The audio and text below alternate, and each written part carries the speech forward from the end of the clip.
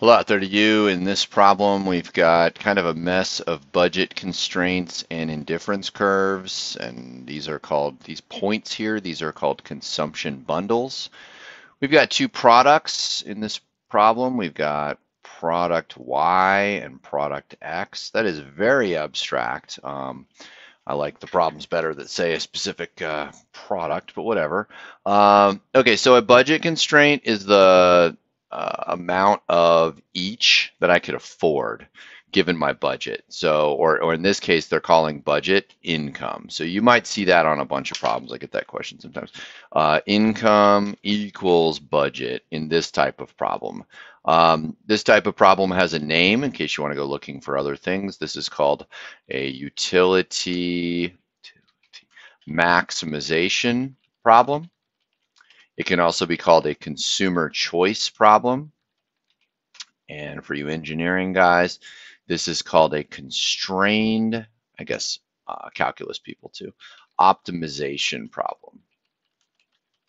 They're all the same thing. So it's just different ways of looking at or discussing sort of the same problem. So we know that the income is $40. What we want to know is which of these points is the optimal choice. So there's a rule here that you can follow. It's where the MRS equals the price ratio, so the price of X over the price of Y. You can do that. You don't actually have to do that. But a different way to do this without calculus or without all that mess is we're looking for the point that's tangent along the budget line that's tangent to the furthest out indifference curve. That's what I'm looking for. So I already kind of like this one. I want to make sure I can afford it. That's the only indifference curve I actually see. So we'll see. And then by rule, B is better than D because they're not on the same indifference curve. But A and C are all on the same indifference curve, so they get the same level of happiness. In other words, I'm indifferent to all three of those points. So really, that's what it's got to be: A, B, or C. So we just need to find which of these budget constraints are we on, and that'll give us the answer. So the point where the indifference curve starts has a formula. So it's the amount of the income, or I for whatever income. In this case, it's $40. Divided by the price. So for that point up there, we'll see if it is that one. It's either this one or this one. We know it's 40 over 5, and then the rest of the formula is going to be gives us the maximum number of y. So we'll just call that like max of good y.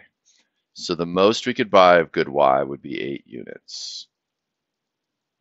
So that means I have to be up here on this indifference curve. And then just to make sure, the price of X is 20. So let's do the same thing. Price of X is 20. The budget is 40. What's the most we can afford? We can afford 2 units. So that would be this point right here. It's the question we're asking ourselves. And then I'm going to draw it like in, it's kind of thick. Scale it back a little bit. Okay, so that one is the red budget line. We know that's the budget line when the consumer income is this, and these are the prices. So that particular answer would be A. If you were given a different income or different prices, it could be this indifference curve or this indifference curve.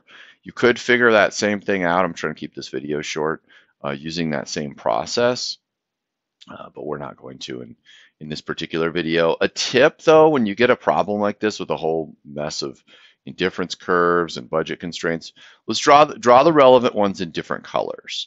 So like if that one is dark blue, you could make this one red, you can make that one green, whatever you need to do, because then it's not a mess of black lines, it's a mess of different colored lines, and the brain works in different colors.